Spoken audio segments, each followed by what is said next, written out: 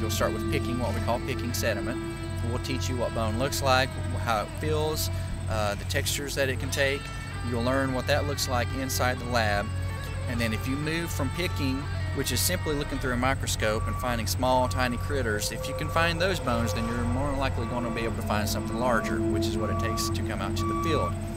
If you want to stay in the lab, you stay in the lab, and you maybe move up to cleaning and reconstructing fossils, if that's what you want to do. And some people just want to pick the whole time here. If you get good enough and you move up and you start reconstructing fossils and you're doing a really good job cleaning and consolidating, then you will be asked, if you want to come out and operate in the field with us, because it takes a lot of experience and a lot of know-how to uncover a fossil out here, because you got to know what it looks like and you got to know what you're doing. There are a lot of rocks out here and there are a lot of fossils out here. You got to know the difference between rock and fossil.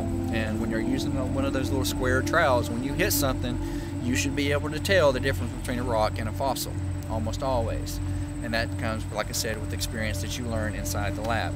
But it is possible as a volunteer. It takes a lot of time, it takes a lot of training, but it is possible as a volunteer to come outside and actually dig with the field crew during the summer. And is it true that you're familiar with this process because you yourself did it? Right.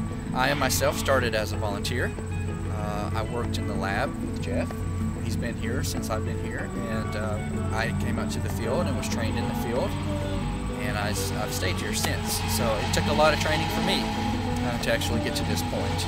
A lot of training. Hey, my name's Brett Woodward. I'm the collections manager here at the Gray Fossil Site.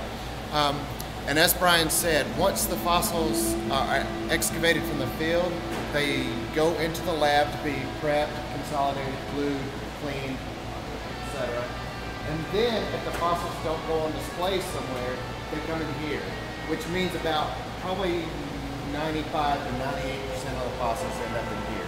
Very few fossils actually end up on display, basically because a lot of them just, quite frankly, aren't pretty enough to go on display. Okay, most of what we get are very small bone fragments, chips, things like that. That's the majority of what we have in here.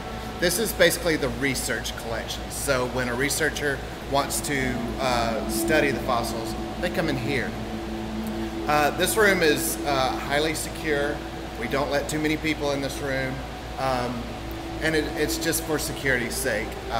We don't like the fossils just to get up and walk out of the room. We keep them pretty controlled in here. The room itself is noisy. You can hear our HVAC system running constantly. We like to keep the room at about 70 degrees and about 50% humidity. The big room like this, it's hard to do, but we try to keep it that way. All those things negatively affects fossils. We don't like the humidity to range too much. Too humid, the fossils absorb the moisture. Too dry, the fossils will crack and turn to dust. So we like to keep it pretty stable. The lighting is also controlled.